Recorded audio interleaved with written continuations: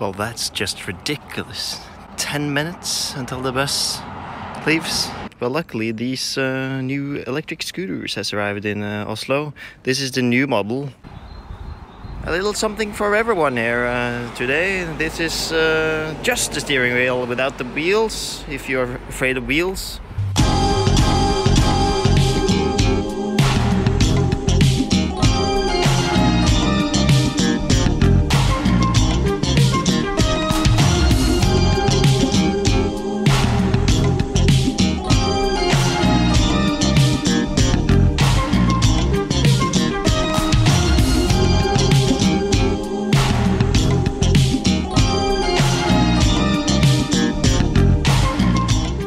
Well, these new crazy forms of transportation without handle or without wheels is not for me, so I thought I'd try out a more traditional mode of transportation called walking.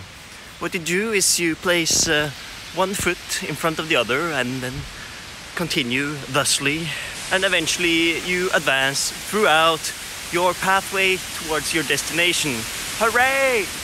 Sorry, I just crossed this bridge. It's a bit noisy here. I don't know if you could hear me or not. It's a tiny waterfall. It's Easter here in Norway. What I usually do in Easter is go up into the mountains and go skiing. Last year I climbed Uranus Peak in Jotunheimen National Park.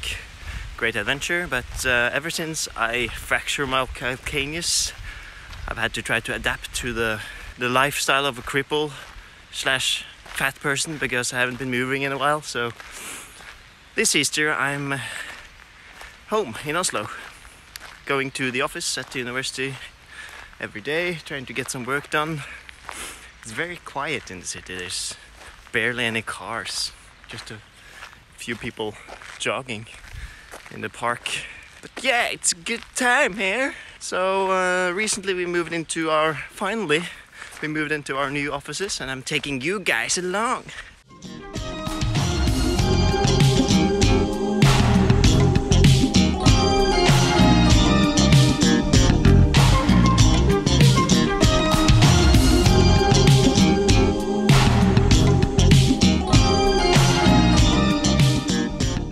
I have finally arrived at the university, and what I thought I'd try to do is fly the drone up to check if there's anyone at the office. I wouldn't encourage anyone to do this because it's probably illegal, but we're on university property right now, so I could argue that this is all for research, of course. I actually checked up on the drone laws in Texas when I was there last year, and one of the few places that it was okay to fly a drone was on the university property. So I don't really think Texas laws are anything like Norwegian laws, but oh well, here goes.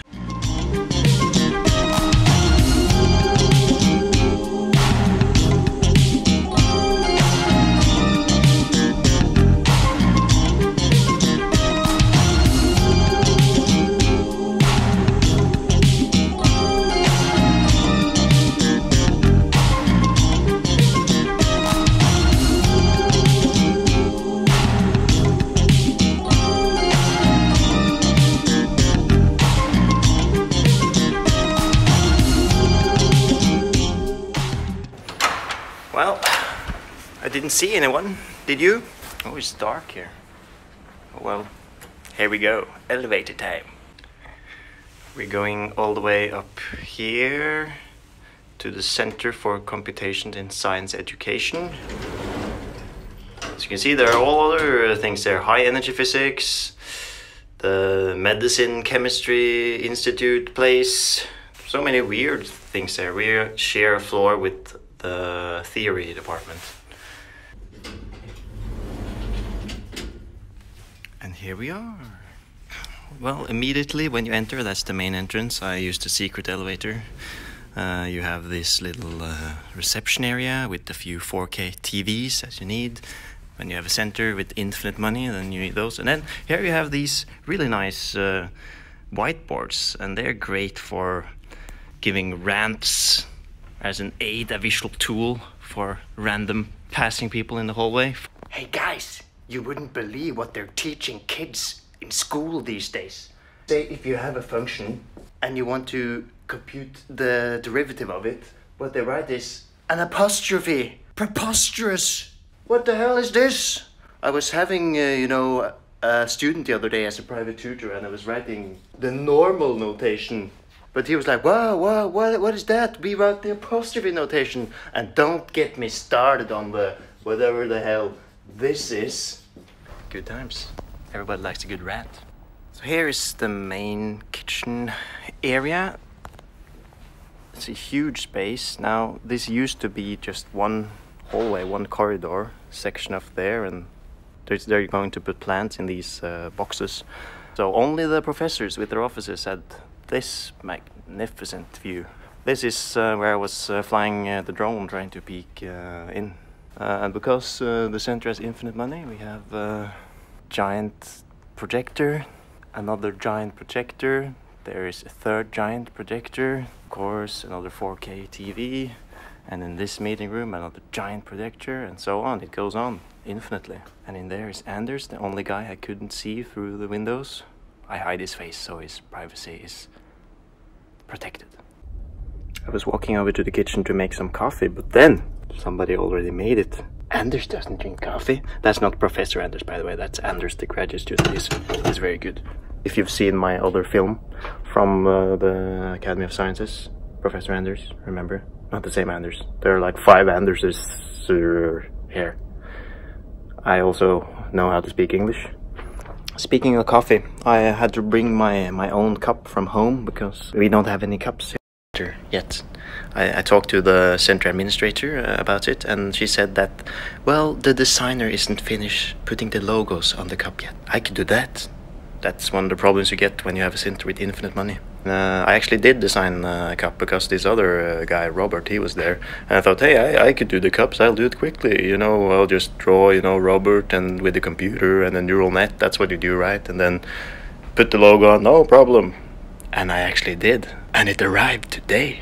All right, here we are. This is our study research area. Here's my spot. These are remnants from my past life as an economist. Here is the main attraction. All right, here we go. Amazing, look. There's Robert. He's written a Python program in Python 2 that says hello's world. Here's an artificial neural network and the name of the center. Center for Computing in Science Education. How glorious. This is Robert's place. He usually sleeps on his desk a lot, obviously. Jesus Christ. Intense simulations.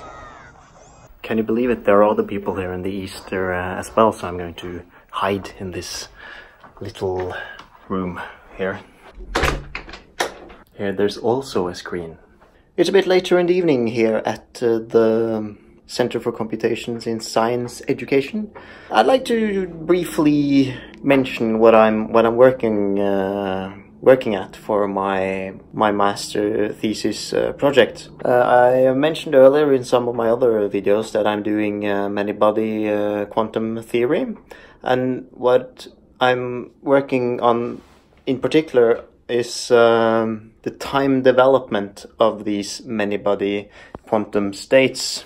Traditionally, one has been most interested in computing the ground state of a quantum system, because then you know the most likely configuration or state for such a system to be in. And the ground state is the one with the lowest energy. There is this thing called a quantum computer that people are trying to build. And in order to build a quantum computer, you need somewhat stable quantum states. When you do time development, as I am doing, of quantum states, you can use these methods to gauge whether a system is stable enough to use as a qubit, a quantum bit in a quantum computer. Things that I'm working on right now is nowhere near being able to do something like that, but the motivation behind developing these methods is to someday be able to simulate quantum circuitry and thereby be able to determine what types of quantum systems will work well to build an actual quantum computer of larger size. Because one of the main problems is quantum decoherence. The state is interacting with everything else, the surrounding environment, and is disturbed and is not able to store any viable information any longer in the quantum states, which is a problem. And this is one of the main reasons that they cool quantum computers as much as they do, to about 3 Kelvin or so that they are absolutely sure that nothing really happens, so they have better control over the quantum states. Doing quantum many-body methods is it's a bit difficult. It's a tough problem. It scales very rapidly in computing complexity. So you need some clever approximations, and what we are trying to do is to take one of these methods, which is very good. It's called the coupled cluster method, and try to make a time-dependent version of it. And we are succeeding, I'd say. And we're kind of playing with toy systems, electrons confined to some very simple potential, so they'll stay within some limited space. This is called a quantum dot, or an artificial atom, where you have a harmonic oscillator potential to confine your electrons. I'd like to visualize this for you now, actually, because I just ran a simple simulation with the 2 electrons in a 2-dimensional potential, so you can actually see a bit what's going on with them. Alright, so this is the first thing I want to show you. We have 2 particles.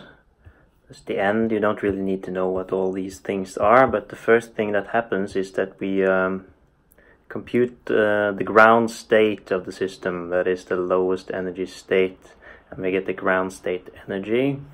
And this little figure here shows the initial configuration of that ground state. What you're looking at is the single particle density of the system. So, and this is in polar coordinates. So it's all circular. It's not symmetrical, but it's easier to model these things like this. So you can imagine that some sort of potential is confining the particles here, and this is where you'll most likely find them, kind of where the yellow colors is. And then we do the time development, and it's not quite finished. It's not quite finished, but it will be soon, and then we'll see. Alright, here we are, it's done. So as you can see, I made a Python script that for every 5th time step of my simulation outputs an image of the density of the state. And I have stitched all those together into a GIF, or GIF if you're an idiot. And we can open this one now and see how the system develops over time. Here we go.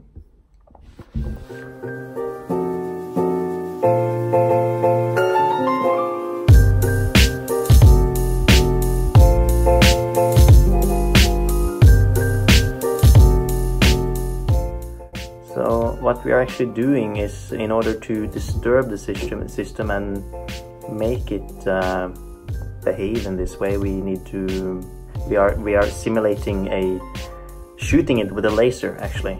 And yeah, I think these simulations are quite cool. So you see that it's pushed to the side.